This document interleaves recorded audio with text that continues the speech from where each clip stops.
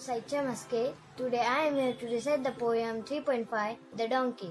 I saw a donkey one day old. His head was too big for his neck to hold. His legs were shaky and long and loose. They rocked and staggered and weren't much use. He tried to grumble and with a breed, but he wasn't quite sure of the teeth of it. His curly little coat was soft and grey and curled at his neck in a lovely way. His face was wistful and left no doubt that he felt life needed some thinking about. So he blundered down in some cage and then lay flat on the ground to rest. He looked so little and weak and slim. I pray the world might be good to him. I pray the world might be good to him.